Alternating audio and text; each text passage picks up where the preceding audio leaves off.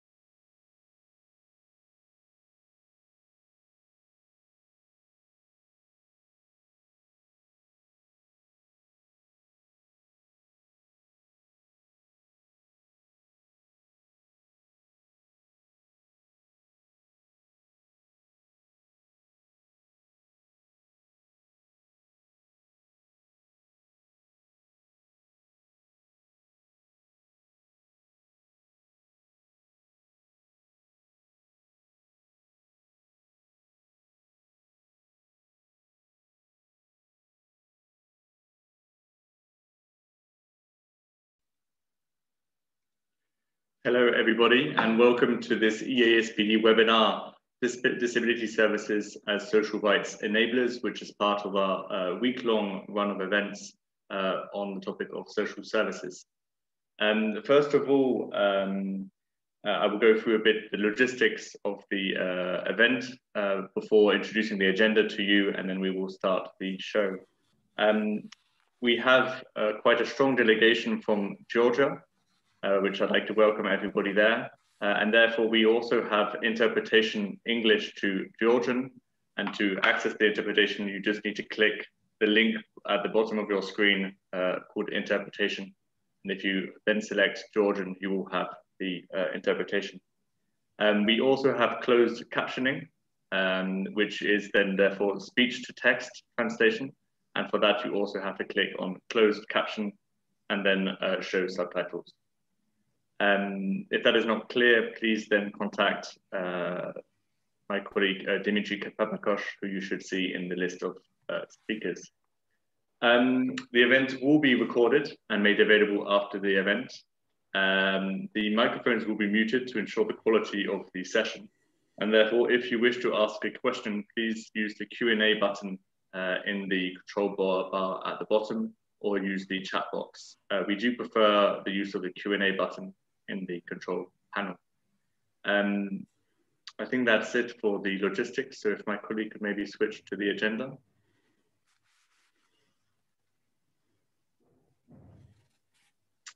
So yes, we have, this is the agenda that you can see. It's a bit small, so sorry for that. We will start with some welcoming remarks from Luc Sedorly, the Secretary General of EASPD. Unfortunately, Mr. Pișlaru, member of the European Parliament, is unable to join today, but I'm very glad to announce that his head of cabinet, Mr. Bogdan Dilianu, will be joining us and will manage to welcome us.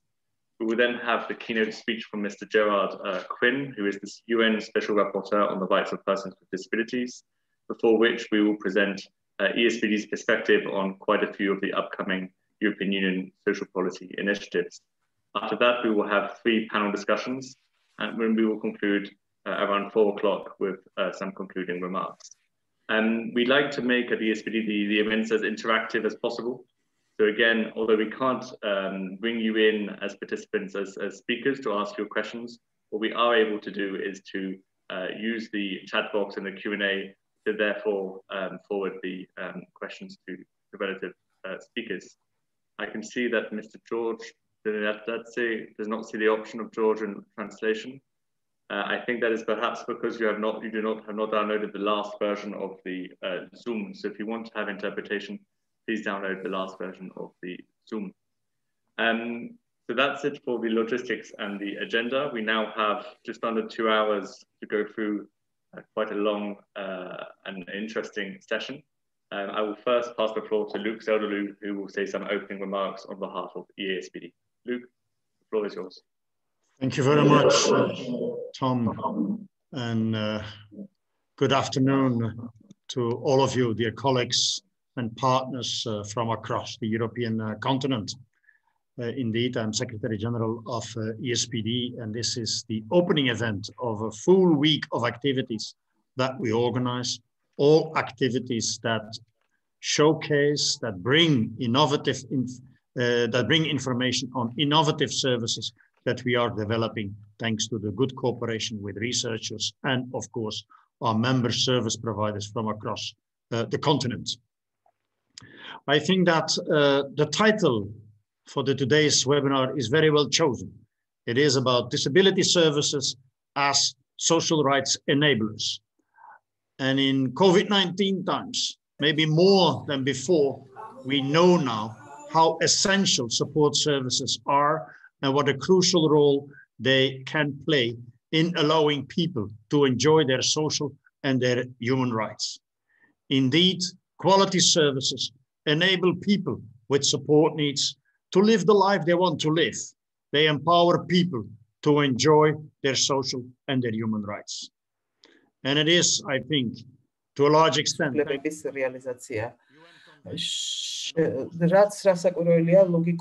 developments that services became more aware of this enabling and empowering role.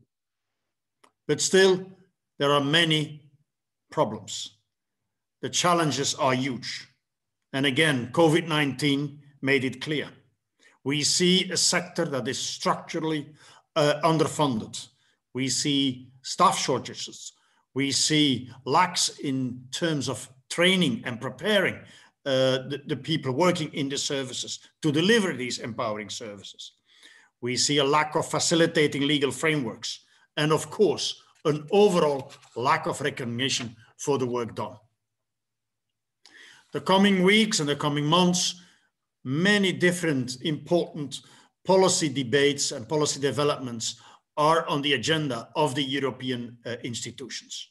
We will further develop the European Disability Strategy. We will look at the implementation of the European Pillar of Social Rights. We will discuss long-term care services, and we will discuss the child guarantee. And I'm now just naming a few. There are more on the agenda than all this. And of course, we will also discuss the new budget. It is still under discussion. The new budget that should facilitate innovation and indeed help us to implement these empowering services. So this event is very timely. It is the right moment to have a discussion with the Parliament. And I'm really happy and proud that so many MEPs expressed their willingness to join us today. It will not be possible for all of them to join us in person, but we have a few video messages and we have some MEPs that play key roles in these policy debates here in Brussels. So we have the right people on the agenda, and we have, I think, a fascinating team on the agenda as well. What type of support service do we want in the future? What did we learn from the COVID-19? And how can we make sure that we step by step move into the right direction? That is what we have on our agenda now. And that is why I, with pleasure, hand over now to the head of cabinet of MEP Dragoș Pislaru, Mr. Bogdan Delianu. I hope that is more or less correct, Bogdan. You have the floor to set the scene for this debate. We are all yours. Thank you very much, Luke. And wow, quite the task ahead of me. I will hope to try to fill in the big shoes I have to. Those are the shoes of Dragoș Pislaru, who sent his apologies for not being able to be with you today. Unfortunately, he had a little accident. He's recovering now. And also we had an electoral weekend in Romania, which was not the easiest moment to work. So now he's taking some time off screens completely for the few days. Now, the topic is very, very dear to him. Dragoș is, as you know, the co-rapporteur of the European Parliament for the Recovery and Resilience Facility, and that's the 672.5 billion euro fund meant to help us get through and over the COVID crisis and you were talking about money and budget, and that's one of the topics that Dragos tried to introduce within that recovery fund. In his 6-pillar structure, the social investment is definitely one of them. But also the next generation, because we also were mentioning the child guarantee. In the context of the next generation, Dragos is also the vice president of the Intergroup for Children, and also heavily invested in the Intergroup for Disabilities. And in Romania, this sector for us is a very important one, because actually the election we just ran for yesterday, this was one of our key engagements, to develop a healthcare, a care sector, a care industry in Romania, to make it competitive, and to use all the possible social innovation techniques, digital tools, social vouchers, and many other topics which are heavily on the agenda of the event you have in front of you today. In a way, we feel that Romania has a competitive advantage, and I'm just going to talk about it because it's in a way relevant to the discussion at hand, in that we have a lot of care workers. ძალიან ბევრი მსრუნველი ყავს 3,000 Romanian women live as work as live-in carers in Austria. They live in Italy, in France, in the UK, and so on and so forth. And they help out with household tasks. They offer care to people with disabilities, to people with various issues. And Romania, therefore, we feel has a big skill set advantage in this sector, and also might have a price advantage in this sector, because in the area of help for the aging population, we actually had the first gerontology institute in history created in Romania. So we are trying to find the ways, the money as well, to get the skilled people at home, to develop more skills, and then to create an area where the people who need assistance at home can have it transparently, easily, digitally, if possible. And at the same time, the people who offer this care are well paid, are well treated, have representation rights, because I saw on your agenda, you also will talk about this issue, which, by the way, for us is a big problem, the worker cooperatives, by the way. And we get to a point where everybody wins. And that's, let's say, the vision, but as Luke said very well, it's a very complex situation, and we are quite far, so far from where we want to get. Now, there's a lot of issues, and I'm sure you will cover them. You know very well that at the level of the EU, this is a key point, because besides the big budget of the RRF that we're talking about, there's a lot of little and not so little initiatives and discussions that we're having, which are all pertinent to this topic.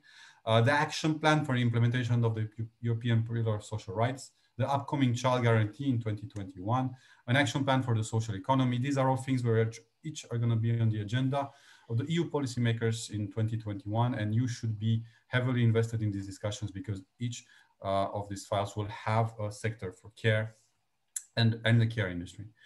At the same time, I was talking about this pillar structure that we proposed for the RRF. That's very relevant, because that's really what we are doing now. We have trialogues every other day almost, it seems. We're dreaming about trialogues there. And we came up with this 6-pillar structure. Digital environment, of course, but also, and these are the very relevant, the social pillar and the next generation pillar. And this is one of the things I really want to highlight, because that's very, very important for us. We are trying to say, and we got the majority in the parliament supporting this, saying that at least 7% of this RF big fund should be given to each of these pillars. That means that no matter what member states want to spend from their allocated money, they should at least allocate this to social, to investment in care industries, to investment in help for people with disability, accessibility, but at the same time in the next generation. That, by the way, I know it's a bit lateral to the topic today, but it's very important for us. We feel that half of the RF is going to be loans. Not all of it is going to be grants. And the people who are going to pay for the bills here are going to be the youth and the children, who in the future will have to repay these loans. So we feel we really have to invest at most that we can for their welfare, education, integration, households, nutrition, education, so housing, and so on. So that's one of the things we're actually heavily campaigning right now to try to convince member states to support this at least 7% allocation of the RRF facility. Now, just a few last words on Romania, because I told you we just campaigned, we just finished an election a few hours ago. I myself was in a polling station up until late in the morning, and we have there heavy social platform program, which I know might be a bit weird for a liberal party, but this is one of the topics we deeply feel about, because we feel this is not only the care industry sector should not only be good, you know, for the people, but it can also produce revenue, it can produce value. It's something that is a win-win situation if we are managed to support it and to develop it further. And we know we want to increase the quality of life for these people. And I talked at the beginning about the people from Romania who work abroad in Austria, Italy, and so on and so forth. And there we have big problems with representation. We have big problems not with working illegally. They all work illegally, but the fact is that a lot of them work in, let's say, in the gray zone, because are lied to or abused, or they are used by third-party employers who give them a special status, for example, Gewerbe status in Austria, and they don't really have control of their working times, holidays, social security allocations, and so on and so forth. So there's a lot of need for representation for these people, while at the same time, we really do not want to kill the industry. On the contrary, we want to make it more streamlined, want to make these people more easily able to get in touch with their customers directly. And for that issue, by the way, the social, the digital platform that you are going to discuss today might be key. So I really want to listen to your ideas about that, because that's something we need. It's not just a, you know, we want to get cool digital. We really need digital solutions for both the welfare of the people who need care and the people who are going to offer care. I'm going to stop here. I think I already talked too much. It's a very broad topic. It's going to be very interesting. I really wish you a good discussion today. Next time, Dragos is going to be here. In the meantime, have a good panel. And thank you very much for the invitation. Thank you very much, Bogdan. I now would like to hand over to Thomas Bignell, Policy Manager of EASPD. Thomas, please. Thank you very much, Luc and Bogdan, for that introduction, which I think already covered and set the scene very well for this discussion. First of all, Luc spoke, I think, very clearly about both the opportunities that our sector represents for the people that we support, but also some of the challenges that we have. And that was followed by Mr. Deleanu, who covered very well the different types of European Union policies that can help our sector to solve some of these issues. Bogdan spoke about the new EU budget, and in particular the Recovery and Resilience Facility, which can go a long way to solving some of these issues, but also talking about some more, let's say, legislative or some non-policy-oriented programs, such as the European Pillar of Social Rights and so forth. These are all topics that we will discuss further in the program. But first of all, we would like to pass the floor to Professor Gerard Quinn, who is the UN Special Rapporteur on the Rights of Persons with Disabilities, very recently appointed in this position. So thank you very much for joining us so early in your tenure. And hopefully we can hear from you your thoughts on, let's say, the upcoming challenges and opportunities for services in the years to come. Gerard, the floor is yours. Thank you, Matt. Oops. Is that okay? Is the sound quality okay? Okay. Thanks. It's okay. It's nice to say hi to Jim living next door in the UK, but also to our Georgian friends. I'm really delighted to see you on this webinar. Georgia is one of my favorite countries for many, many different reasons. And thanks for giving me the space, Luc, to just share some reflections on social rights and the future of services. It's very early in my mandate, but I'm already minded to make the future of services one of the core themes going forward. And that would, of course, apply not just to developed countries like in the European Union, but to other countries in the developing South where currently there are no services and therefore a lot more freedom to imagine and then create something that's durable and sustainable into the future. 2 or 3 preliminary remarks. I was one of those who was involved directly in drafting the UN Treaty on the Rights of People with Disabilities. I must say, going into the process, we had a very naive view that this would be a treaty on equality, equal opportunities, and non-discrimination. And we're quickly disabused of that view. It is a treaty on equality, but it's much more than that.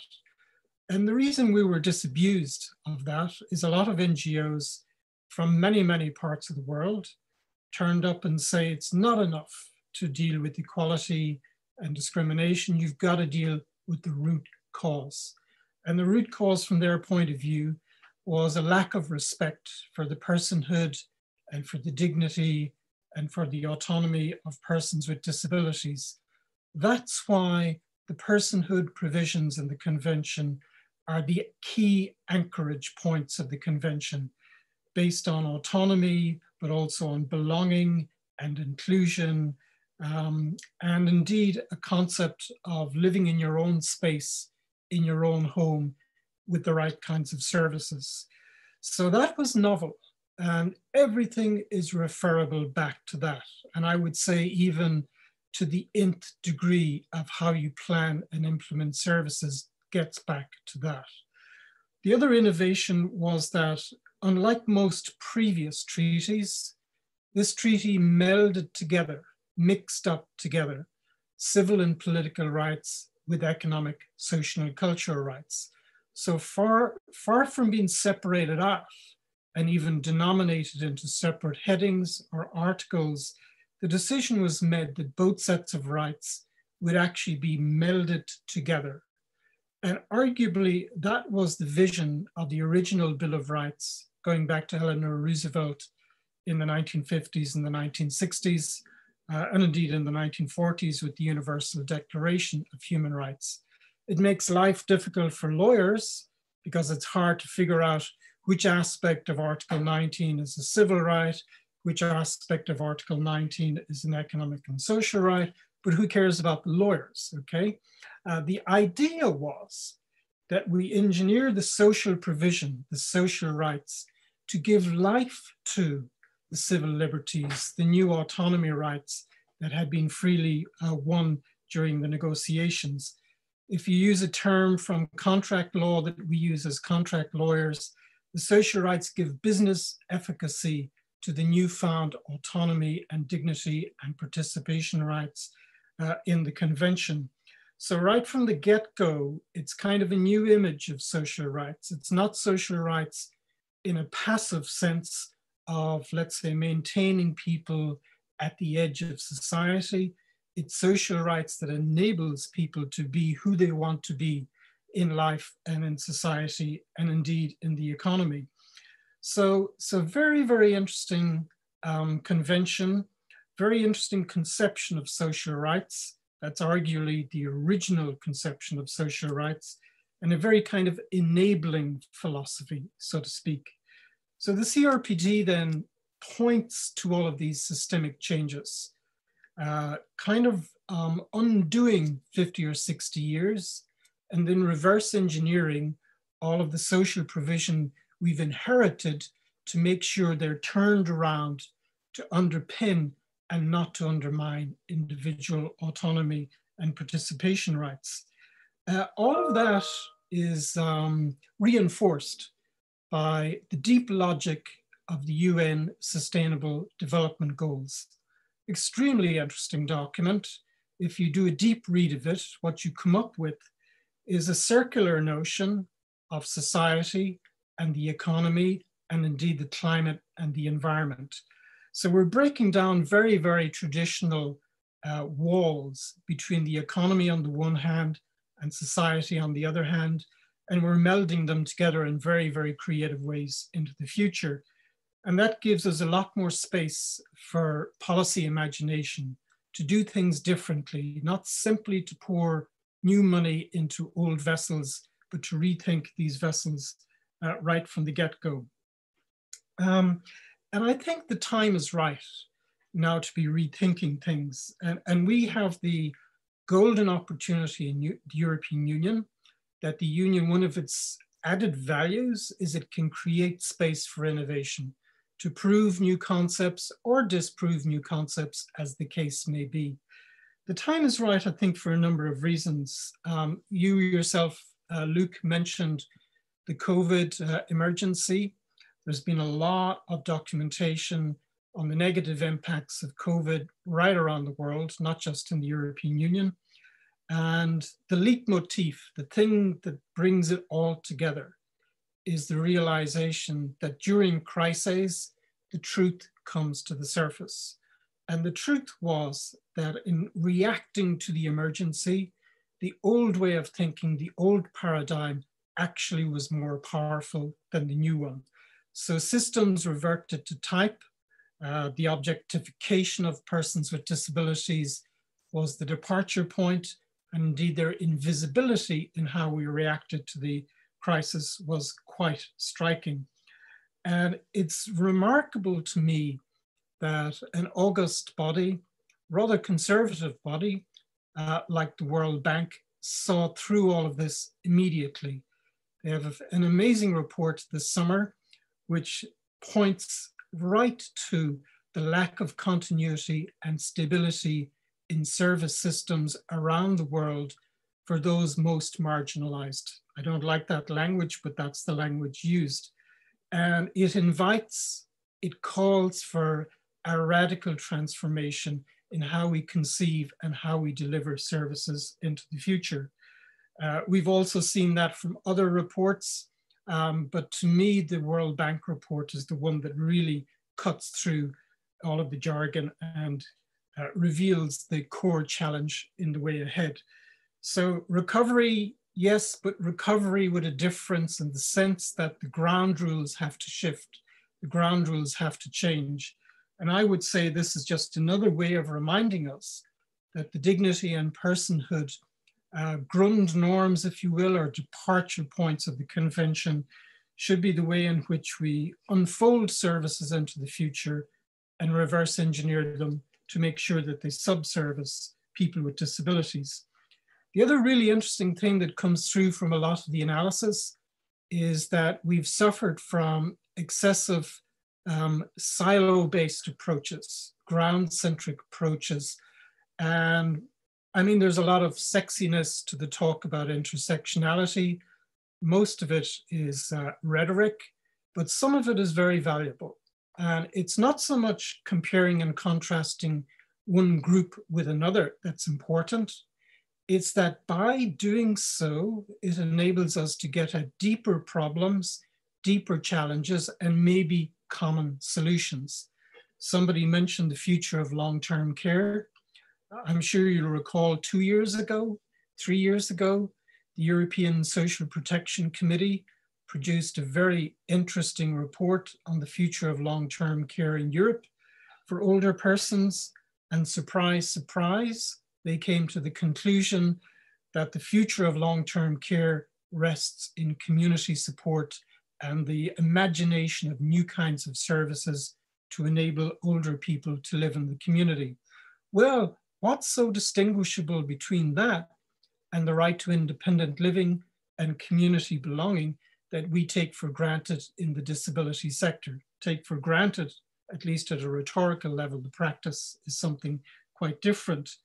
And I will remind you that the federal agency to draw together all strands of funding to ensure community living in the US targets both older people and persons with disabilities and generates research to enable the individual states to move forward in that particular direction.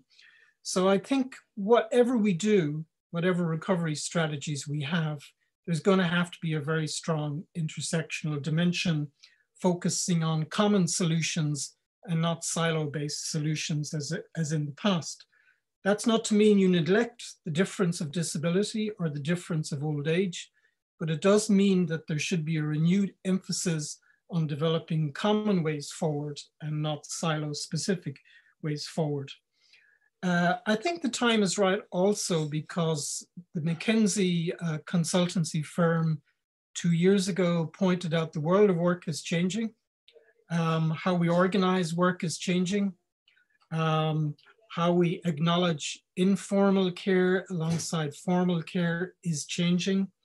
And the ILO has done some remarkable work on the future of work, and in fact has done a very specific piece of work on persons with disabilities and the future of work going forward, which I think bears a lot of attention.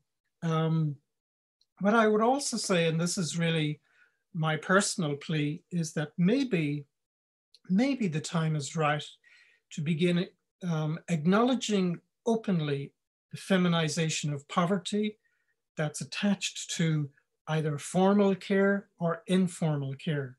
You may have noticed recently the UN Convention for the Elimination of All Forms of Discrimination Against Women held one particular country in violation of that convention because women, and it's usually women who took time out, let's say in their 40s or their 50s, to mind an elderly adult or parent or a child with a disability, were hit twice over when it came to retirement with very, very reduced pension entitlements, and that the committee found to be an explicit form of gender-based discrimination.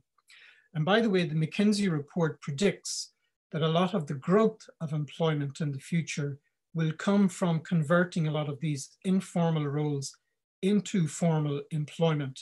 And it's incredibly important that we avoid precarious employment models for these people and offer career pathways for them as well. So I think there might be an opportunity to finally and fairly square up to that phenomena. The European Social Protection Committee report made a decent stab at actually unpacking it, but it created the space for addressing it. It doesn't actually provide a solution for it. I also think the time is right because there's a lot going on out there. Some of you may be familiar with the National Disability Insurance Scheme in Australia. That's, it has some flaws, but nevertheless, it's working in the right direction toward the personalization of services and so forth.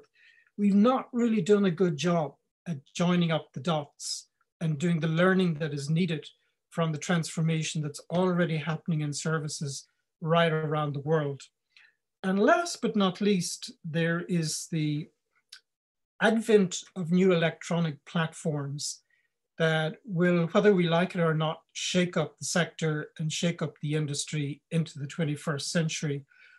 There's a lot of risks associated with that, but there's also a lot of opportunities. And it's obviously in the public interest to begin unpacking the risks as well as the opportunities, and then imagining what's the best way forward. And you can see immediately the attractiveness of this, because if it places voice, choice, and control in the hands of our citizens, then from a public interest point of view, what's not to like?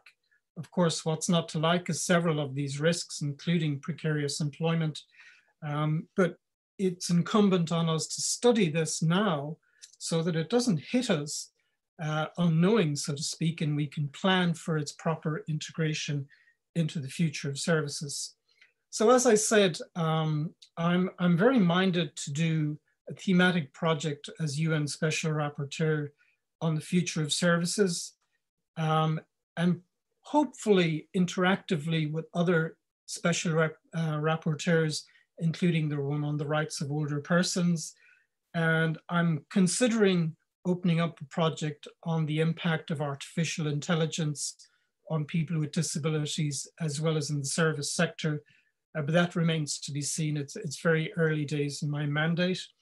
I will very closely track what you're doing, because I think you're one of the first in the world to be really thinking about the future of services. And as I say, the European Union is blessed in that you have the space to prove concepts, to take risks, and to facilitate innovation. So with that, I hand you back to Thomas. Thank you very much. Thank you very much, Gerard, for that, I think, very solid overview covering so many different points. It's difficult to reflect on all of them. I think in terms of your activities for, in terms of the thematic project on the future of services and all that, you definitely have a partner in us at EASPD. And on the second hand, I think in terms of the need for creative action, finding new ideas for transforming how services are provided, in my view, the EU has a big role to play in this, in creating a facilitating sort of system at national level to allow the services to take on this. რომ შესთავაზოს ისეთი მომსახურება, რაც Deliano mentioned earlier about the EU budget that has a massive role to play. I think we will talk earlier about some of the programs there, but also the action plan on the pillar of social rights and so forth.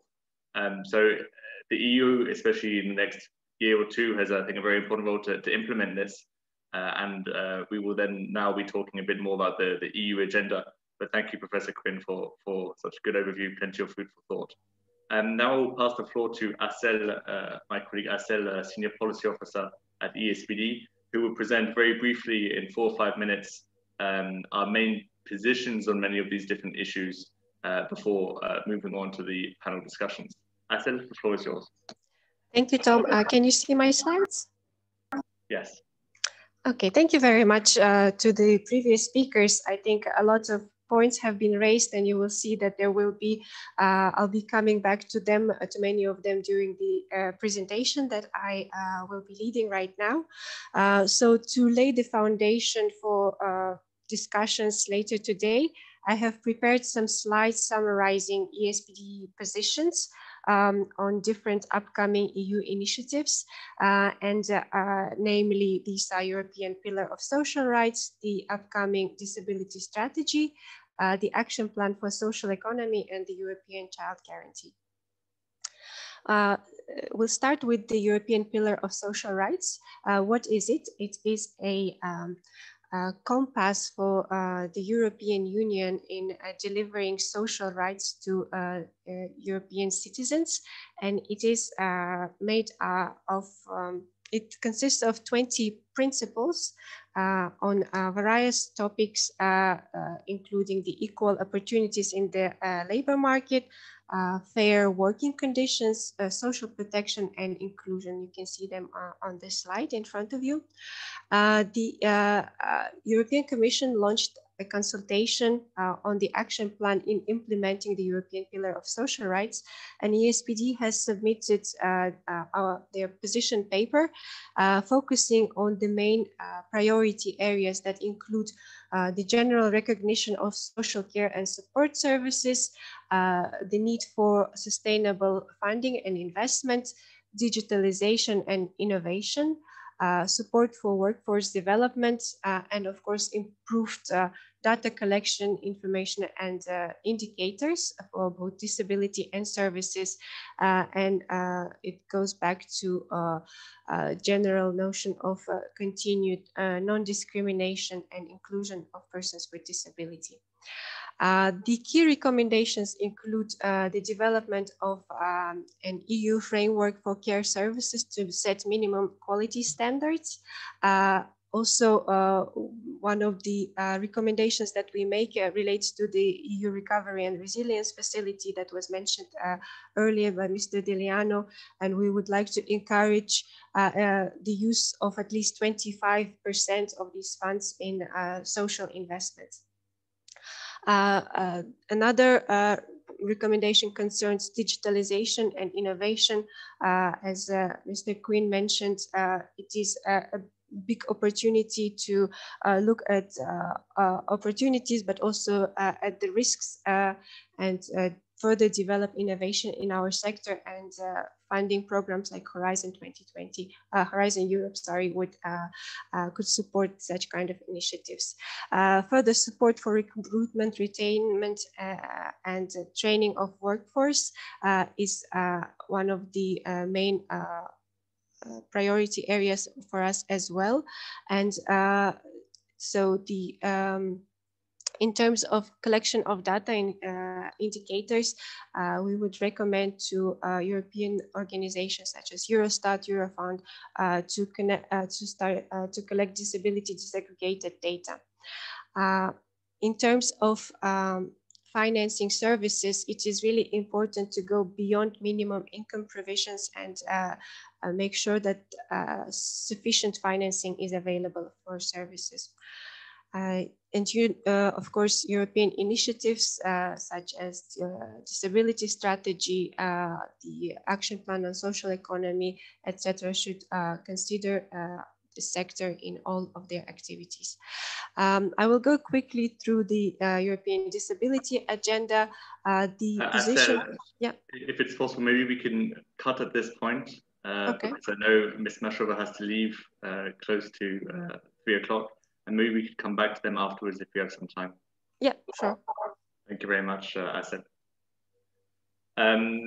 So Asel, of course, there's many, I mean, the high point of Asel's input is that the EU is very active on the social policy agenda over the next year, primarily with the European Pillar of Social Rights, but also quite a few different initiatives which come from that, such as the European Disability Strategy, the Child Guarantee, and the Action Plan on Social Economy. And now, over the next hour and a half, we will be going through panel discussions to discuss in a bit more detail these policy agenda, how members of the European Parliament see it, how it's seen also by stakeholders on the ground. So we also have members of our executive committee who will be talking a bit about their experiences at local or national level. And we're trying to bring this together, bring together the experiences and challenges at local level together with the European initiatives. So the first panel focuses a bit more on the European Disability Strategy. And I would like to welcome Ms. Mashrova to this panel discussion. I have a quick question for you. You're very involved in the Employment Committee of the European Parliament, in the FEM Committee, in many different important committees for us. What are the plans of the European Parliament with regard to the disability strategy, and what would you like to see? Thank you for the floor. Thank you for your attention. I am grateful to the European Association of Service Providers for Persons with Disabilities for the organization of this event. It's great to see that we are all united in our effort and ambitions to work towards a more equal Europe. For European Parliament, social services are central to creating a caring, inclusive and productive society. Yet, despite the important role that these services play in our society, they are oftentimes left unrecognized and without sufficient funding, as my colleague said. Furthermore, the COVID-19 pandemic tested the limit of the sector, and despite the innovative solution and adaptability of the services, the pandemic and the measures adopted by the member states exacerbate the current challenges. As a shadow rapporteur on behalf of my group Renew Europe for the resolution on the new disability strategy post-2020, I am therefore glad that the resolution recognizes the essential role of the services and assistance and considers it necessary to define minimum standards at the EU level in order to guarantee that all the needs of persons with disabilities are met, and stresses the need to enable all EU citizens to have guaranteed access to social support services across all the EU. The resolution on the new disability strategy also stresses the necessity to properly implement the UNCRPD, and I firmly believe that the establishment of UNCRPD focal points in all EU institutions, as was for the first time recognized in 2015 in the concluding observation of the UN Committee on the Rights of Persons with Disabilities, is essential to achieve the implementation of the UNCRPD, and I therefore, and also my colleague, put our efforts into this within my activities in the European Parliament. I would also like to mention Renew Europe's commitments to ensure the rights of persons with disabilities that I initiate and presented to the Commission and public before last summer. And we have support of Mrs. Helena Dalli and also all my colleagues in Renew Europe. In the text, we in Renew Europe declare our commitment to take practical, concrete steps to create a truly inclusive society, and we have not forgotten about those working in the care sector, including addressing the needs of informal caregivers. To conclude, the role of social services in creating the conditions that enable everyone to function as a full member of society and advancing their human and fundamental rights is indispensable, and I am happy to be able to highlight this here today and support this sector in the future. And I believe that all my colleagues from Renew have the same way. Thank you very much for your attention, and thank you for the floor. I'm sorry I need to leave to the other action, but I am for you here, and I enjoy our future cooperation. Thank you very much. Many thanks, Ms. Mashrova, for that. And I know that you had to leave very soon, so I'm very appreciative of the fact that you can join us and give your views on these topics.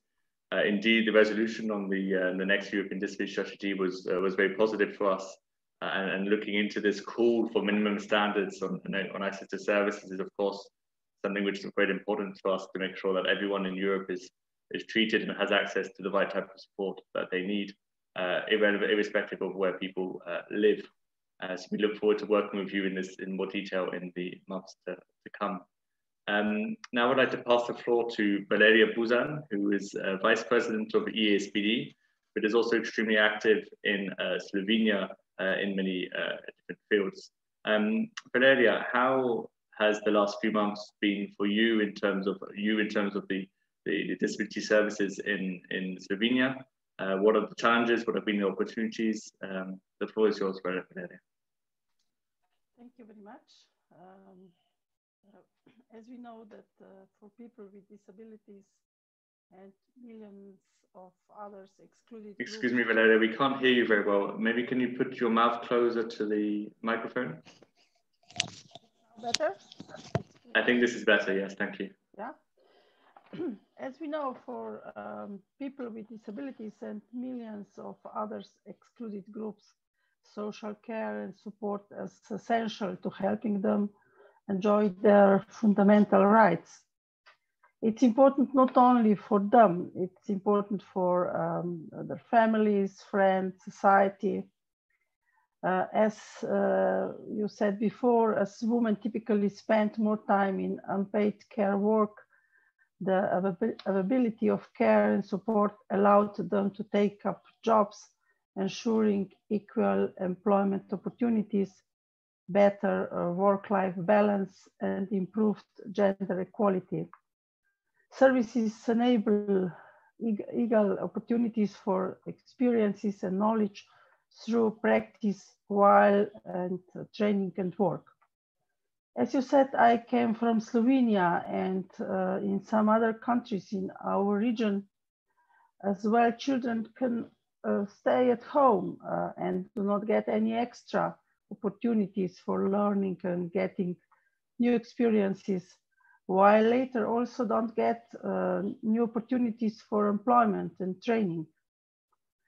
Quality care and support can also offer safety and protection along the entire life circles of individuals, even when the family is no longer there. Enabling employment also means more workforce that can help in the economy growth and performance. In much of Europe, elderly and persons with special needs require services adapted to their needs. This becomes even more pressing in aging society. Services in Northern Europe are often segregated and are not located in communities. Now in the pandemic time, the situation is even worse. While being vital for health and safety, concepts like distancing and self-isolation can be obstructive for social inclusion and equal participation. We realize that services are important and affect all stages in life, so they should be well developed and offer different responses to the needs of individuals. This is short thinking about how it's a care in this northern part of Europe. We hope that this pandemic situation will push our governments to change a lot of things. Thank you very much, Valeria. So quite similar to the line that Professor Gerard Quinn said about how we need to learn the lessons from this COVID pandemic and do to strengthen and maybe accelerate the way that we provide care, which is more community-based and person-centered. I think now we have we were meant to have a speaker, Ms. Judith Nicholsonova, who is the chair of the Employment and Social Affairs Committee of the Parliament, join us, but unfortunately she is stuck in negotiations right now. But I believe that she has shared a video with us. My colleague, Dimitri, can you put the video up? So this is Ms. Judith Nicholsonova, who is also a member of the European Parliament and the chair of the Committee on Employment and Social Affairs. Dimitri? Good afternoon to everyone. Thank you for organizing this important event. I regret not being with you today. However, I'd like to address a few points. As you know, we have made important progress, but we also face new challenges and have a lot of work ahead of us. There are an estimated 100 million persons with disabilities in the European Union who are still deprived of their basic human rights and access to equal treatment. Labor market, for instance, is one such problematic area, where the current employment rate is standing at 50.6% compared with 74.8% among persons without disabilities. The COVID-19 crisis has deepened existing problems and created the new ones. Persons with disabilities have experienced serious challenges and rights violations during this time, such as disruption in personal assistance, care and support services, as well as lack of precautionary measures in residential institutions. As members of Parliament, we call on the Commission to build on what we achieved through the resolution on the European disability post-2020 and upscale the commitments in all policy areas through a comprehensive and long-term disability strategy.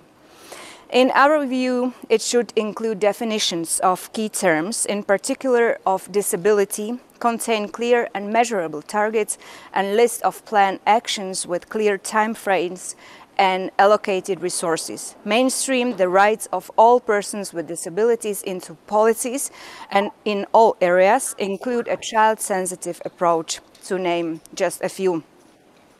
The key thing is to cooperate with persons with disabilities in the process. We therefore urge the Commission to prepare the strategy with close, meaningful and systematic cooperation with them and their representative family members and other organizations.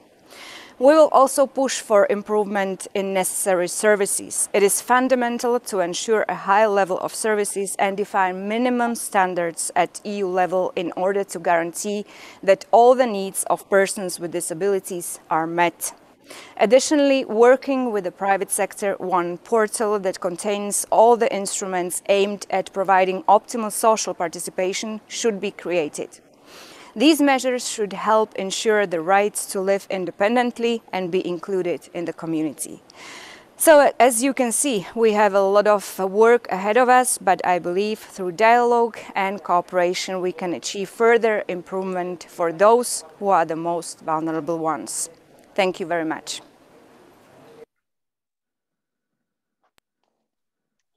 So thank you for what is quite a clear message, I think, by Ms. Judith Nicholsonova on the Commission, on the Parliament's perspective on the European Disability Strategy. And I think, you know, what comes very clearly from that message is to go that the Commission and the EU should go beyond, let's say, words in a strategy, but they should come with very clear actions, targets, clear time frames. So in view of seeing, let's say, actionable changes on the ground to support the type of activities that Valeria has just mentioned. And again, a very clear message that the future of disability services is really in the community, person-centered, and in view of enabling people to enjoy their social rights like other people, and therefore that comes with, let's say, consequences of how the EU spends its programs, for example, its budgets, and so forth. I will, unless there are any questions, I see one question maybe with regard to Valeria. In Slovenia, has there been any, let's say, positive discrimination practices to support people with disabilities during the COVID pandemic?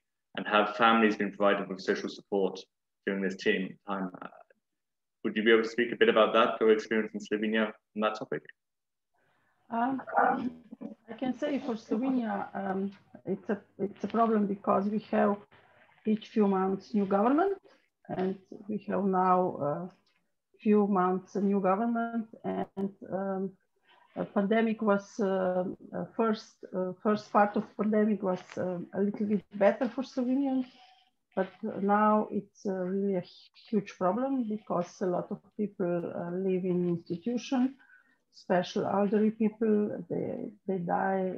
A lot of people die, and our government don't have ideas how to handle in this specific situation.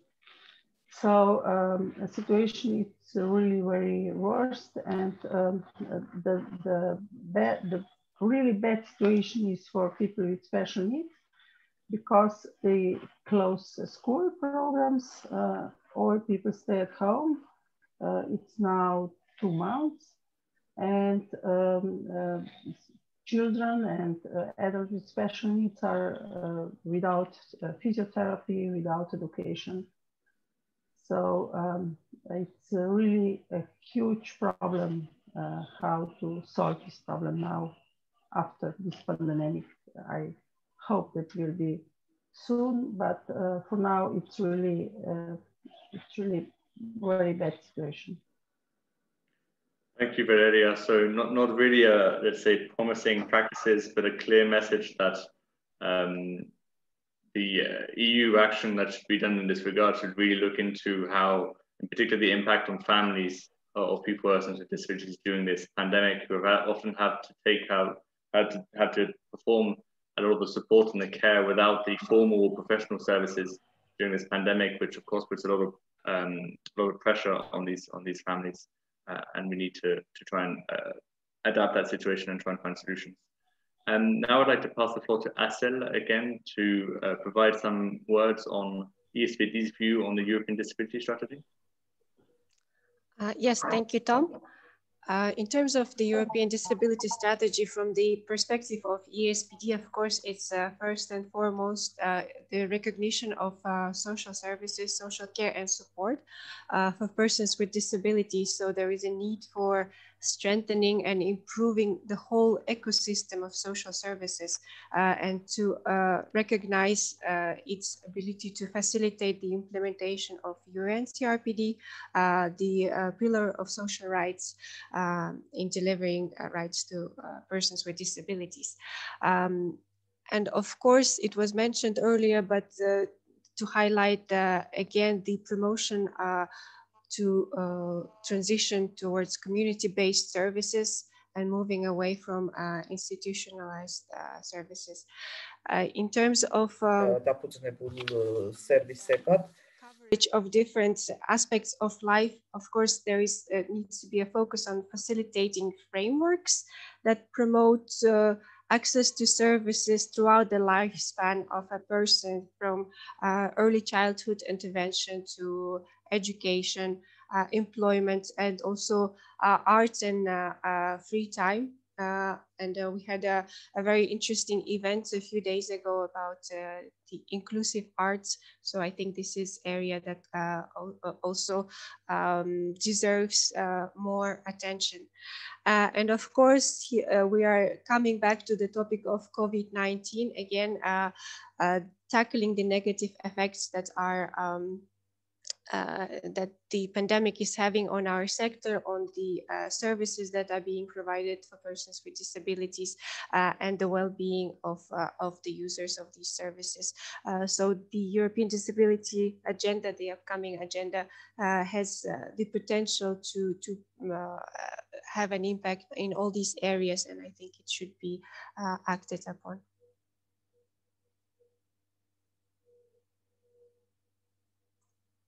Sorry, I was muted.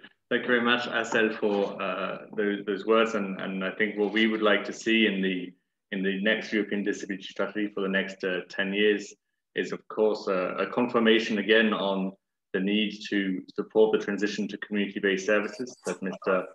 Gerard Quinn mentioned earlier, but also to make sure that we can respond to some of the structural challenges that our sector has, and that includes underfunding. So what role for the EU in tackling the underfunding of social services? Also major issues in terms of staff shortages across Europe. Again, what role for the EU in trying to tackle these issues? And the EU can have some instruments to do that. And last but not least, really supporting innovation across the board in the sector. After every crisis, very often, let's say the public investment tends to reduce, and which not only reduces the investment into the sector, but it also reduces investment into innovation, into fresh new ideas.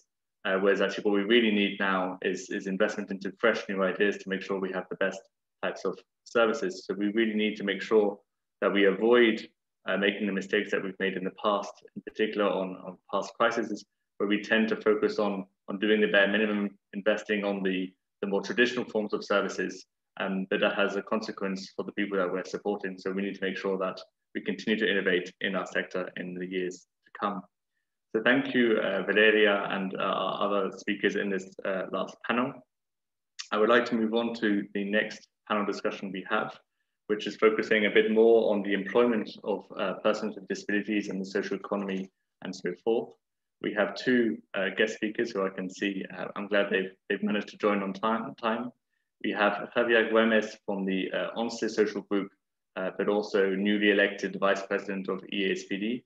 And I'm glad we'll also have Ms. Monica Semedo, who is member of the European Parliament from Luxembourg, very active on disability issues and also on the social economy.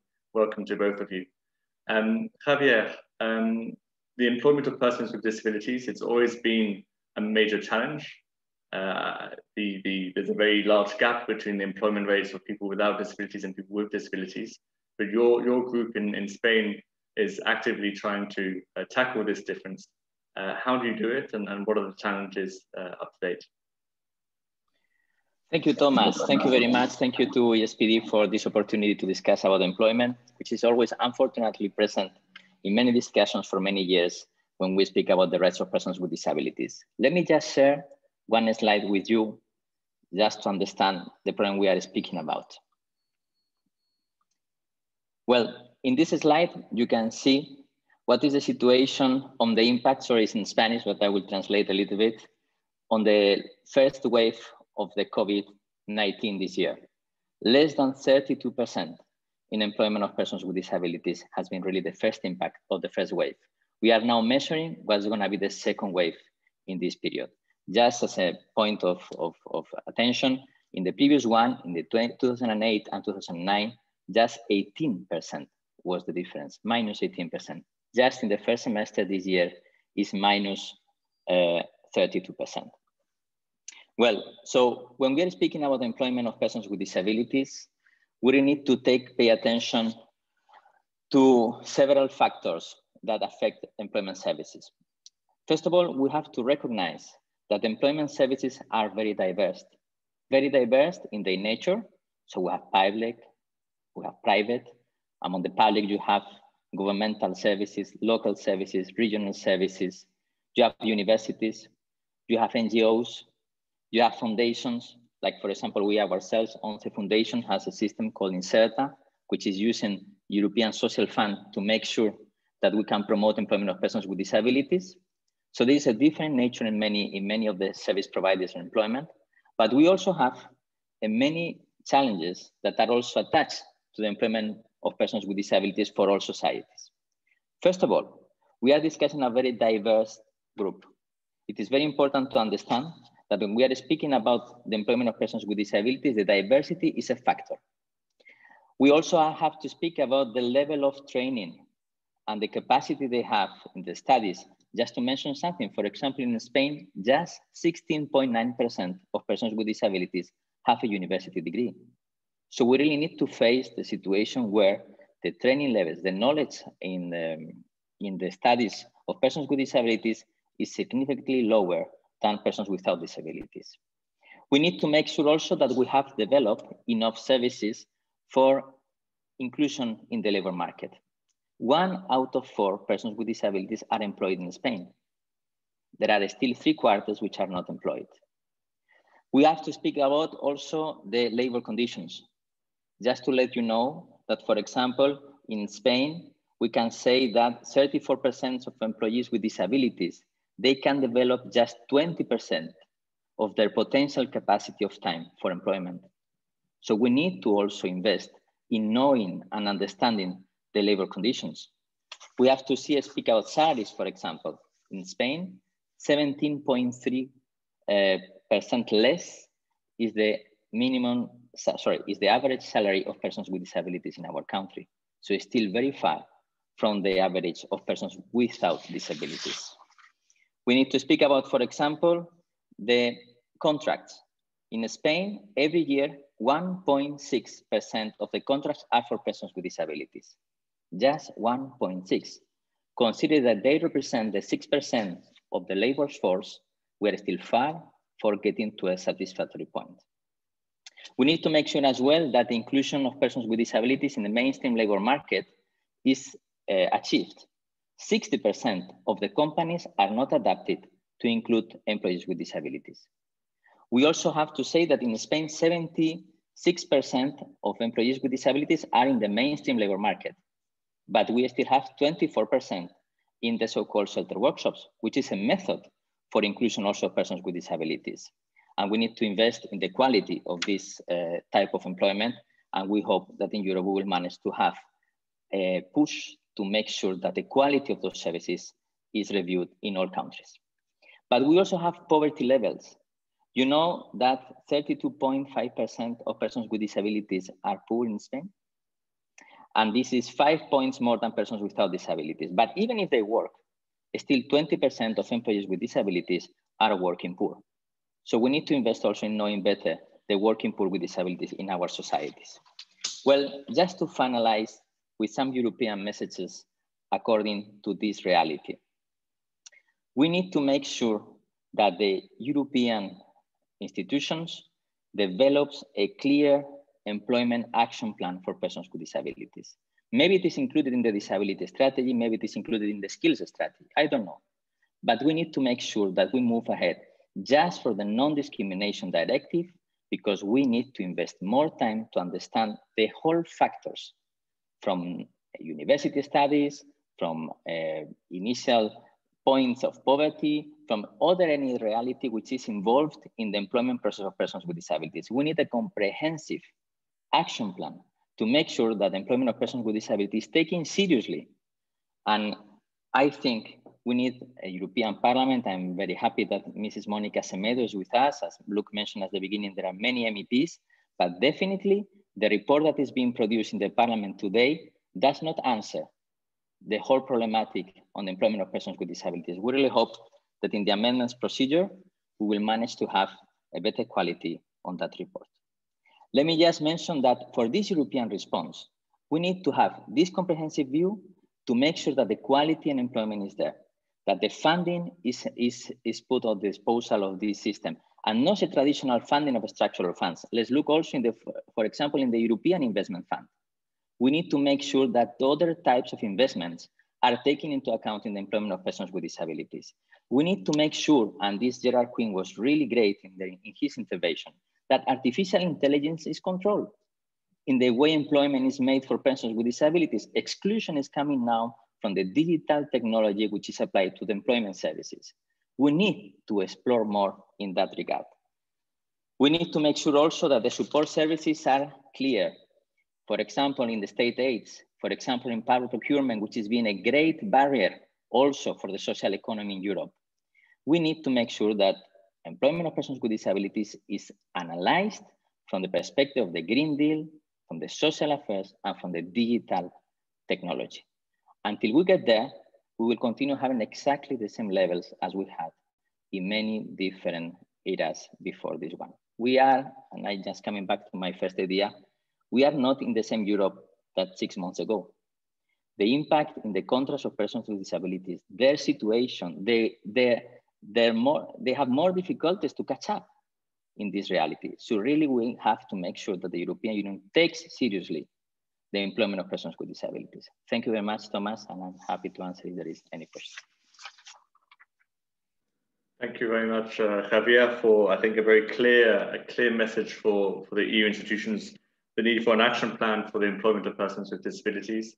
That's true for the last 10 years. We always hear of the employment of people with disabilities being a priority for the European Union, but then the specific activities that have been done have been reasonably limited. There is, however, one area where the European Union plays a very active role, and that's in the European Social Fund and the upcoming European Social Fund Plus. So I would like to maybe move to Ms. Semedo, who is a member of the European Parliament, very active on the European Social Fund and on the employment and the social economy area. Ms. Semedo, could you tell us a bit about your activities to try and boost the employment of persons with disabilities and some opportunities you see there? Yes, hello to everybody. Thank you for having me for this very important topic. First and foremost, people with disabilities are part of our society. There are about 100 million people, and they should also be at 100% part of our society. So those who want contribute to our European society should also be able to do so. If they want to contribute to the society in order for more prosperity while going or having an employment, we should really remove all barriers to this access. Yes, it is very important to have an inclusive European society. And as one of the shadow rapporteurs of the European Social Fund Plus, I'm also underlining that people with disabilities are included. I do it as well during the negotiations on the Creative Europe Fund. Because also in culture and art, people with disabilities do already, but should even more have access to express themselves and be active. So when it comes to the European Social Fund Plus, we are now in the negotiations, and the Employment and Social Inclusion Strand, formerly known as the Progress Strand, under the current funding period, is included into the ESF Plus. Sorry. So this was chosen deliberately by the Commission to have each part of the current EASY program, if I can shorten it, under management with more related topics and to incorporate it better in larger programs instead of a program of its own. So under the EASY strand, the ESF will support social innovation and social progress in partnership with the social partners, civil society organizations, and public and private bodies. It will also promote workers' mobility and boost employment opportunities by raising availability and accessibility of microfinance for micro enterprises and social economy enterprises. And as one of the co-chairs of the social economy intergroup, I really defend this, because these social economy enterprises, they have strong links with the community, with marginalized and disadvantaged groups, and have also a lot of experience. So they know where the issues lie and can help to make the EU more inclusive, and especially the economy. So therefore, I'm glad that we are making good progress on this, since for me this program is very important, but it will be incorporated under the new ESF, but the Parliament negotiation team is a bit worried that it will not be used at its full potential. So we therefore insist, and we will keep insisting, that the EASY working program will be elaborated by a special committee and by consulting and including all relevant stakeholders like all of you. So with a decreased budget of the ESF Plus, you must be able to make the programs as efficient as possible to take the most out of the funds we have. It will be a challenge. Thank you very much, Ms. Simido, for that overview, and very important also to talk about Creative Europe program, which is to support culture and arts. I know you spoke a few weeks ago now, as in the EASPD conference on arts, so I know it's an area which you're very interested in. And the European Social Fund Plus is the major EU program in social affairs, but also on employment-related issues. I think it's been cut a bit in the current proposal. So therefore, the call for ESF Plus to be made as effective as possible for, let's say, the organizations who provide support on the ground is very important. And I would like maybe to come back to Javier Gomez. I know that the Once Social Group is one of the mediators of the European Social Fund in Spain. So you have a lot of experience with the program. What are your thoughts on the current program? And where could it maybe be? What are the points that we should really look into and try and make sure are improved or there in the final negotiations? Thank you, Thomas. Well, definitely the story of the structural funds and the inclusion of the rights of persons with disabilities inside the funds, it has been for the last 15 years a successful story, in the sense that the structural funds, they included some years ago already an article in regard to the inclusion of persons with disabilities, and this was an article really that allowed in many ways many organizations and public authorities around Europe to have specific projects in the employment of persons with disabilities. Ourselves, as Once Social Group, and through our foundation, Once Foundation, we have really managed to implement as an intermediate body many programs that allow us to mobilize resources to make sure that around 9,000 people per year find an employment in the mainstream labor market. But now we are at the end of the very difficult negotiations of the structural funds, and this includes also the ESF Plus, the European Social Fund Plus. We have found, and I think this is a very important message, and I will just focus on this one because I would like to take advantage of the presence of the members of the European Parliament in this regard. We have found that the co-funding schemes that are required for social inclusion are now even higher than they were in the previous programming period. This is really strange because social inclusion, and considering that we are having even more impact in the social inclusion of persons with disabilities today than we had 7 years ago, we need to make sure that co-funding for local authorities, regional authorities, or even for private actors like we are ourselves, we are as Once Foundation, it is not cumbersome and it's not higher now than it was in the previous programming period. We are trying to fight to have an exclusion from the co-funding rates of the social inclusion projects. And we need to make sure that co-funding, it is not higher now required for organizations coming from the social inclusion sector than it was before. So we really claim, and it is possible to the European Parliament, to be very clear with the European Council or Council of the European Union to make sure that the co-funding rates are not increased for social inclusion projects. We hope that we will manage. Let's see. Thank you, Javier. I don't know if Ms. Simido would like to provide some feedback on those points or other points that you deem important for us to be aware of in terms of the negotiations. Yes, of course. So thank you, Mr. Wemmers.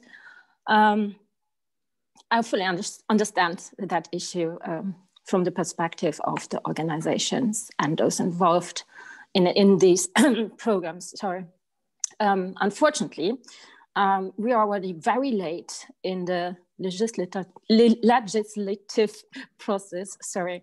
Therefore, it will be very difficult to introduce the amendment you also send us at this current stage of the negotiations. However, I'm one of the shadow rapporteurs of the European Social Fund Plus, and my colleagues, Mr. Casa and Mr. Benify, will also participate in this panel. So maybe you can also address that question to them, and we can discuss it further at our shadows meeting on Wednesday. But this is not included in the European Parliament's mandate, and we have to stick to that mandate that was given to us. We have to hurry now to get the European Social Fund Plus to get it finalized, because also all the people and the organizations from the projects, they are waiting because they have to run next year. And there is also a risk of a further delay. So then it will take even longer until we can support people with disabilities and all the groups that need support. And there's also the risk of a complete failure of the negotiations, which is very risky. So I would like to point, however, that all of us, so the negotiating team, have been strongly fighting to keep the co-financing rate for the help of the most deprived at least 85%.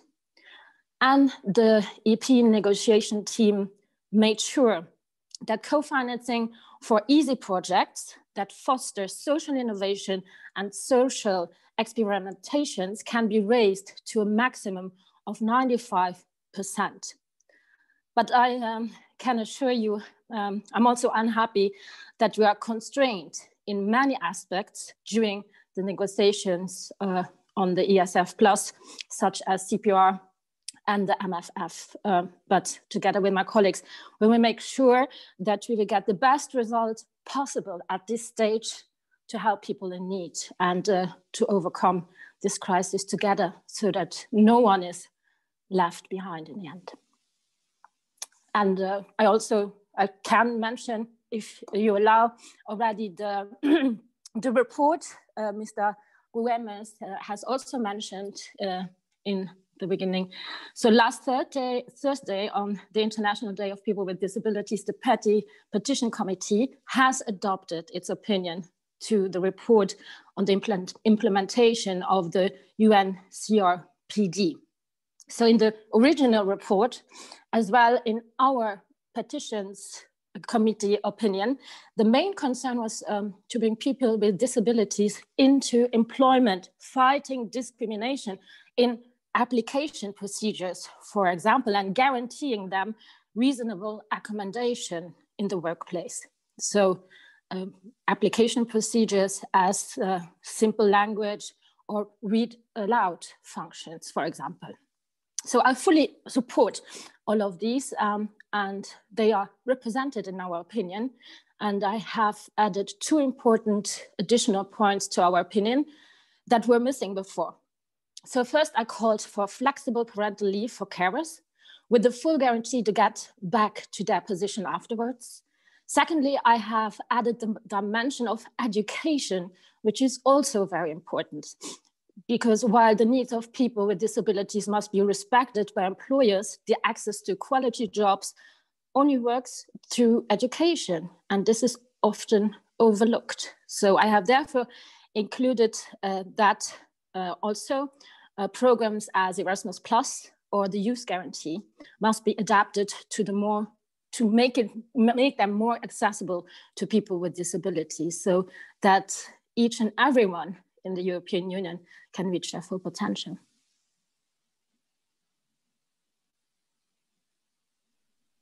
Many thanks, Mr. Middle, for I think an honest and clear response from our side. I think it's important that negotiations arrive also at the conclusion soon. I think there's a danger in postponing the negotiations too much because that creates many issues in the long run for our members. So I think we're very much open to that.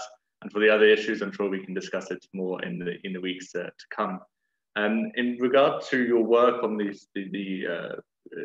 Erasmus Plus and the Youth Guarantee, indeed, especially in the Youth Guarantee, we have some doubts over its effectiveness for many young people with disabilities. I know there are some programs around Europe which work, but we currently have a study ongoing on its effectiveness in the social field and for people with disabilities. So we will make sure to share that with you as soon as we have it to support you in that position. But, yes, please. I think we'll have it hopefully before the end of the year. I think that's the objective. Now I'd like to come maybe to Asel, my colleague. She's been working a bit on trying to gather ideas on the social economy action plan that's coming up later this year. Asel, would you be able to give us a brief overview of some of the initial ideas we have for this European Union action plan for the social economy? Yes, thank you, Tom. In terms of the position of EASPD regarding the action plan for social economy, I think one of the main messages that we would like to pass is to recognize and understand the diversity of social economy and social economy actors, especially with regard to social economy entities providing social care and support services. In this sense, it's important to understand that these kind of services that are targeted to providing the supporting people in attaining their human rights and social rights, these kind of services should be delivered in close partnership with public authorities. And in this sense, it's important to ensure their sustainability, but also be careful not to make commercial viability the main reason for existing, let's say, for this kind of entities. And of course, sustainability relates to the question of funding. And in this sense, funding of services is of vital importance. And from the perspective of EASPD, it's important to look into reserved contracts, making sure that there is a lighter regime in terms of the public procurement directive, as well as the state aid regulations. This also includes VAT regulations concerning this kind of social economy entities. Then, of course, last but not least, EU budgets and making sure that there is proper investments in the needs of social economy actors providing support to persons with disabilities. And in general, just the recognition, the visibility and awareness of these kind of organizations having a clear definition and frameworks would be very much welcome. And also, I think one thing I wanted to mention, of course, there are many other aspects, but these are the main points that I'm raising, which includes also capacity building in the sector, including technical, financial, and administrative support to social economy organizations working with persons with disabilities and run by persons with disabilities as well. Thank you. Thank you, Asel, for that overview. I know Mrs. Semedo has to leave soon, so would you like to say a few final remarks before we move on to Mr. Benifei? Yes, thank you very much. And thank you all for your interest and the input. I'm looking forward to the report, Thomas, and you can make sure that although we are at the late stage of the negotiations on the ESF Plus, we stick together as the European Parliament negotiation team. So also hello to Brando, which I will see then soon in the trilogue. And yes, we will do, and I'm really committed to make the European Union more inclusive. And there is no place for discrimination in the European Union. And that's what I'm fighting for: equality, diversity, inclusion. Thank you. Bye. Thank you very much, Ms. Simido, and good to see cooperation, cross-group cooperation on our topics is crucial. So I know Mr. Benifei also had to leave quite quickly. So thank you for your patience. Mr. Benifei, you will be working, I think, on the child guarantee right now and in the next few months. Could you give us a few words about the child guarantee and how it can help our services? You're muted, I will just unmute you. Yes, okay. Sorry. Yeah, sorry, I hoped I could join a little earlier and listen to some of the discussions, but unfortunately my flight was delayed and I arrived now in Brussels, and we have a very full days for the negotiations going on. And in fact, I have in a few minutes another meeting, but I want to first of all, thank EASPD for this continuing work in these years of discussion on very important topics regarding social rights and cohesion in the field that obviously is being under your activity in a very fruitful exchange with us for a long time already. As you were introducing, Thomas, yes, I'm working on the child guarantee, and this is a very delicate moment for the finalization of the discussions. In fact, one of the last, if not the last, let's see, trilogue on the ESF Plus will take place on Thursday, dealing specifically with the hottest knots of the deal to untangle, especially the part of the regulation on the thematic concentration, which include the proposed 5% for the fight against child poverty. This was the EP proposal that was endorsed by the Commission with their amended proposal of last May 2020. What can we expect for this round of negotiations? Council started from a very rigid position, rejecting an obligatory earmarking for the fight against child poverty. Their position, however, is opening up also thanks to the firm stance taken by us in the EP negotiating team. We are confident that a margin for a satisfactory agreement can be reached. However, we must insist on the quality of such deal. Our priority is that we establish a strong European program which is capable to reflect adequately the very complex reality in the member states when it comes to children and families at risk of poverty and social exclusion. We must make sure that in first instance, all member states are called upon to intervene in investing ESF Plus resources to this specific objective, not only the countries in a more complicated socioeconomic situation. At the same time, we must make sure that the policies are capable to reach out the people who need to support the most, making the instrument inclusive and able to grasp the multidimensional nature of these children's needs, especially the most disadvantaged ones. Children with disabilities and their families in particular need to be granted with access to a quality, dedicated early childhood education and care services, fully complying with the CRPD and able in this way to foster a family-centered model of support. To make this happen, we need to achieve 3 different results.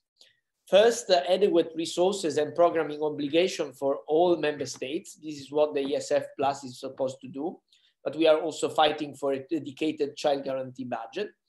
Then a proper, as a second point, a proper interconnection between national early childhood education and care policies and investments with the EU policy and investment framework, in particular by making the best use of the national recovery strategies in the recovery plan in the context of the European semester. A high quality and ambitious council recommendation establishing the child guarantee as a third point.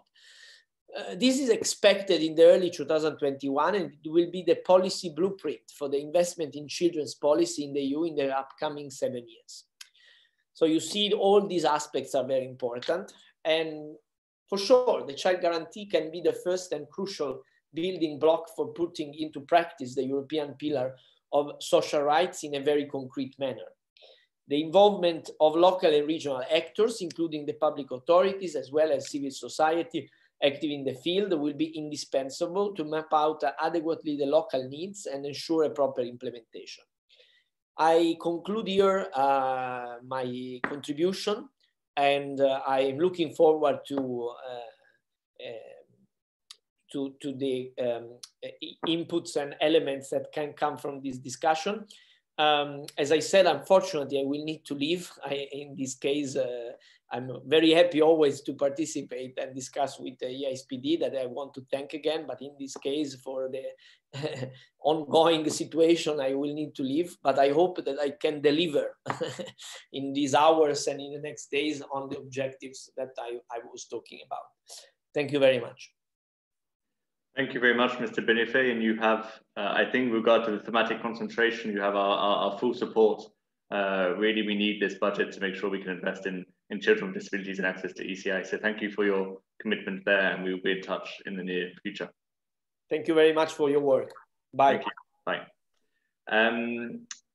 So I think we heard from Mr. Benifei very clear commitment, not just so much on, let's say, the nice words and the nice principles, but actually talked in detail about specific EU programs and how they can lead to significant investment in the social field and for children. He mentioned the European Social Fund Plus, which we've heard several times today, which is really the main EU social program that's going to be available for the next 7 years. It will be around 100 billion euros. So even 1 or 2 or 3% of that is billions of euros worth of investment. So that's very important to take note of. He also mentioned the Recovery and Resilience Facility. And this is what was mentioned at the beginning of this program, which is the EU's main economic recovery investment plan that will be launched very soon. And that means the Recovery and Resilience Facility is close to 700 billion euros worth of investment. So it's very important. And I think EASPD is discussing with both its members, but also the European Union on that, to make sure that the investment plans, the national investment plans for the use of this facility are used to support the development of services for people with disabilities, and that includes the child guarantee. I just wanted to give a quick, let's say, feedback on some of those policies to help the participants who may not be experts on these specific policies, a bit of information about them and why they're so important. But now I'd like to pass the floor to Karen Astiger, who works for Lebenshilfe in Austria, which is a family service for children with disabilities. But she's also vice president of EASPD. Brando mentioned the need to support children with disabilities in accessing early childhood intervention services. I think that's partly or very much closely linked to the activities that your organization does.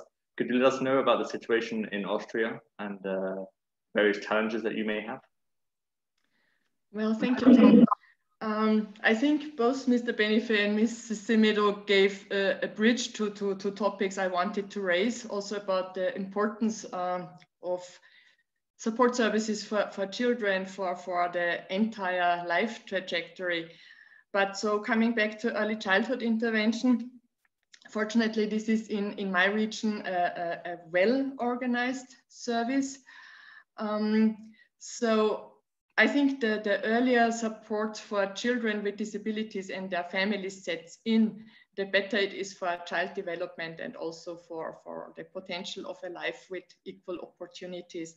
So for example, in my region, our early childhood intervention services, they have a close cooperation with neonatology departments in hospitals. And this is one way of making sure that families with children with disabilities or prematurely born children have early and easy access to support services, which can both help the parents, but also working with the child as early as possible, ameliorates or even avoids certain impairments later in life. But very often we see that this is very difficult because of administrative burden for families to get access to these services. And another problem that we also have in my region is that we have kind of a funding ceiling for early childhood intervention. So there are times when there are waiting lists, and we know that especially early in life, this can have very detrimental effects when there are waiting lists, and it limits or at least delays accessibility of services. Yeah, also we have sometimes problems for recruiting staff, especially in rural areas, because it's all registered professionals and they are highly trained, and especially in rural areas, we sometimes have problems to find them, which limits the amount of services we can provide. Yeah, well, in terms of early childhood intervention, I think these are the most important issues I would like to raise, but I would like to make the connection also to services later in life of children with disabilities. Because, for example, my organization also provides different kinds of therapies. It provides kindergarten services, inclusive kindergarten services, and we see a whole lot of challenges that come also later in life. So, for example, it's difficult. Our early intervention professionals have to stop supporting the families when the children are 4 years old. And many of them would need support from them, like when it comes to the transition from kindergarten to school, for example. And also in Austria, the inclusiveness of education services, it's not so fully guaranteed, and it's especially challenging for children with high support needs. So by law, all children can attend the local kindergarten, and the last 2 years before school are obligatory, but the reality is quite different. So children with high support needs are often turned down, and their families are encouraged to ask for an exemption of the 2 obligatory kindergarten years, which they can, because they are not, they don't feel capable of dealing with the children with high support needs. And we also have a similar situation in schools. Austria keeps up a parallel system of inclusive and segregated settings. And again, especially families of children with high support needs are discouraged to choose mainstream school. And although the authorities say they are implementing the UNCRPD by giving this choice, in fact, it's very often theoretical, because the mainstream schools, they don't get the resources, they don't have the specialists, they are not adapted to meet the children's needs. And so most of the parents, especially from children with high support needs, are channeled towards the segregated settings. And I would like to come back to Mrs. Semedo now, because she said that access to employment can only work through quality education. And this is one of the most severe challenges for especially children and youth with intellectual disability, which mostly have a career in special schools, and for whom it is extremely hard to access the labor market afterwards. Also because transition services towards employment they are not eligible for them, because many of them are already labeled unable to work very early in life. And this excludes them from these services. So actually the career is in special services, and it's very hard to break that routine and return to mainstream or to the employment market. So does that satisfy your question, or you want me to elaborate more? I'm full of examples. Thank you very much. Karen may come back to that in other words, but it was quite interesting to see how a country which is quite well off and has quite a well-developed social support system still has many waiting lists related issues, especially in some regions. So you have regional differences, which you get, I think, in many countries in Europe. But you also have issues regarding policies that are meant to be in line with the UN Convention, but in fact don't lead to the solutions that we really need and really identify. And then the issue of inclusive education, which is a major challenge, I think, in Austria, but many other issues as well. And these are all 3 areas which the European Social Fund can play a big role in tackling and finding solutions. So when Mr. Benifei mentioned the need to make sure that all member states can benefit from or have to use this European Social Fund to specifically target intervention in this field, Austria could use it, for example, to tackle some of these issues. And it's not just the problems that you find in countries with less well-developed social support systems. So that's to bridge the link a bit. We now have a final video from Mr. David Casa from Malta, another MEP from Malta. As you can see, it's an extremely busy time for members of the European Parliament right now because they're really negotiating the final details of all of these programs. It's very positive, though, that they wanted to join us during a very difficult and complex time in the negotiations to present the views that they have on these important programs. But I think we have a video from Mr. Casa because he couldn't make it, but wanted to join us anyway. I want to thank the European Association of Service Providers for Persons with Disability for organizing this important event. Policymakers who are active in this field should have one clear objective: ensuring that persons with disabilities are able to participate fully in our society. Service providers operating in this field play a vital role in this regard, and I see it as our job to provide support through the EU tools at our disposal. Of course, one of the most important European tools that can be used to achieve this objective is the European Social Fund Plus. I am the Parliament's rapporteur on this file, and negotiations with Council have been ongoing for over a year now. So far, together with the excellent negotiating team, we have done our best to improve this regulation, to make sure the needs of persons with disabilities are clear, and to encourage programs in this area. And now, we are at the most difficult stage of negotiations. The crux of this file are thematic concentrations. We want to ensure sufficient funding for actions enhancing social inclusion, for material deprivation, and for youth actions. A key priority for the European Parliament is the so-called child guarantee.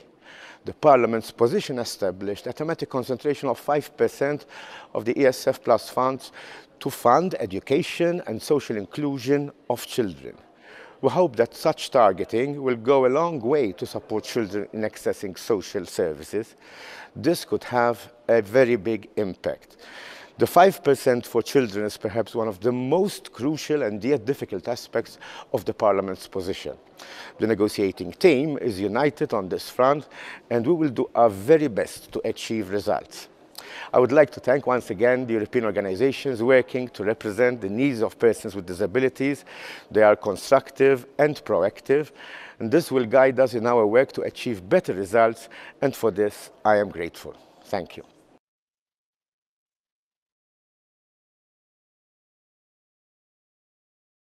Thank you very much, Mr. Casa, for that brief overview. So he is the main rapporteur for the European Social Fund Plus negotiations. We heard from several of the shadow rapporteurs who are there to support him from different political groups, and he is currently in the negotiations with the Council, which is the member states. And again, highlighting the important points that the Parliament have to make, where they're trying to protect the thematic concentrations. And what the thematic concentrations mean is, in fact, that the member states and the managing authorities who use these funds, that they have to use them to support specific targets and specific types of interventions. Because if not, they could use it, rather than using it on whatever measures that they want to do on, it's to make sure that at least a certain amount of the amounts that's dedicated is set, for example, for social inclusion measures or children with disabilities. And that's extremely positive, but always quite difficult to keep them during the negotiations with the member states who would prefer to use it however they would like to. Maybe we could move to my colleague Asel regarding child guarantees. The child guarantee is an upcoming EU policy that the Commission have promised to launch. And the objective is to improve, to tackle child poverty, but also improve access to services for children, and in particular for children from particular vulnerable groups. And one of these vulnerable groups includes children with disabilities. So the aim of this child guarantee would to facilitate access to services, so early intervention services, for example, childcare services, kindergarten, etc., also education services for children with disabilities. And of course, we have been discussing with the EU institutions on some key points that we would like to see. And Asel, if you would be able to present briefly the major points that we would like to see in the child guarantee. Yes, Tom, thank you. As you mentioned, indeed, I hear echo. Is it the case for you? Okay. So indeed, as Tom mentioned, the child guarantee has a big potential to support children with disabilities. And of course, from the position of EASPD, we do call for a specific support in terms of access to services for children with disabilities and their family. So with a higher focus on this target group. And in terms of services as well, focus should be on families, and this in this sense, quality family-centered models of services need to be promoted. And of course, when we talk about services, we cannot omit the topic of staff on workforce. So indeed, better training is needed for staff, also in terms of recruitment of staff and retention of staff.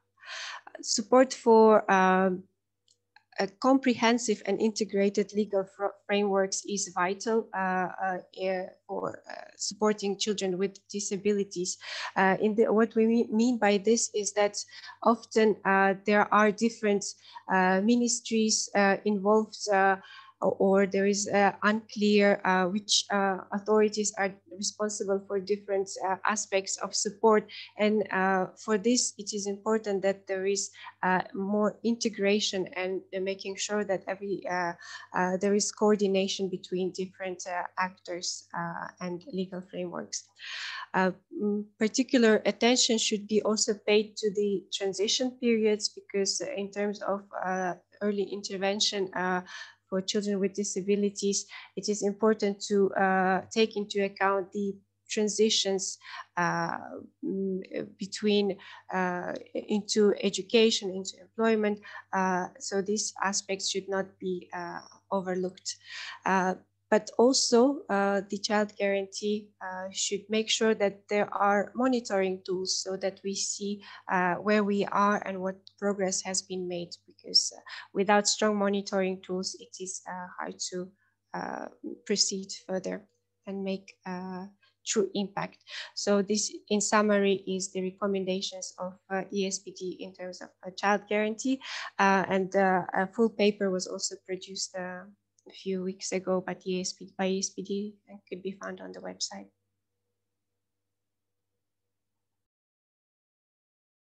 Thank you very much, Rachel, for those overview and the clear priorities that we see should be absolutely put in place for the child guarantee to be effective. Particularly important is the transitions, and I think Karen mentioned that earlier, the transitions between early intervention, kindergarten, between education and the employment and the open labor market, and the need to invest in these areas. And Karen, a quick question for you. In Austria, would the child guarantee be useful? And if so, where should it prioritize? It certainly would be useful. I think this focus on children and children's services is highly important. And as I pointed out, although we have a highly developed welfare system, we have quite a lot of challenges. And I would say a focus for a country like Austria should be to really have a close look. I remember also that I read in the feasibility study on the child guarantee that the experts pointed out that especially in the higher developed welfare states, there is often a gap between the legal framework and the regulations and what is really put into practice. And I think to really change something in countries like ours, you must look at what is written and what is done in practice. And if I may formulate a focus that I find especially important, it's education. Inclusive education is a challenge in Austria, especially to advance it further. Thank you. Thank you, Karen, for a clear response. Child guarantee is needed everywhere, and not just in some countries, European countries, which some people and some member states are trying to push for. So now is the time, I think, to conclude. We've covered a lot of ground over the last 2 hours, and I'm giving the opportunity and the chance to Jim Crow, our president, to conclude and to try and conclude in a few words everything that we've discussed today, which is a difficult task. So good luck, Jim. The floor is yours.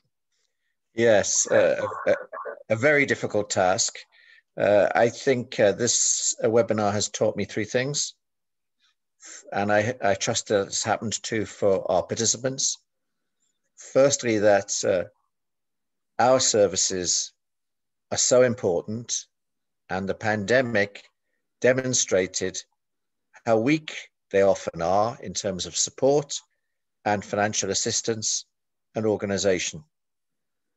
You can add to that other factors like skills in using digital devices and connecting over social media. You can also add whether our work as agencies is always recognized by the municipalities and governments that we have to work with and to. That's the first thing. The second is that the European Union and European Union institutions have a very important leadership role above and beyond the member states.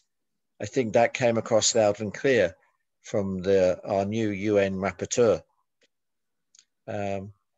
If the Union can grapple with some of these issues about support for people with disabilities, then I think that can have a global significance beyond the boundaries of the European Union. And I think that's reflected in the diversity of the participants. The third thing it's taught me is that when we look more closely at the European policies, European Union policies, how many of them are at critical points at the moment, and where we have to redouble our efforts to influence them.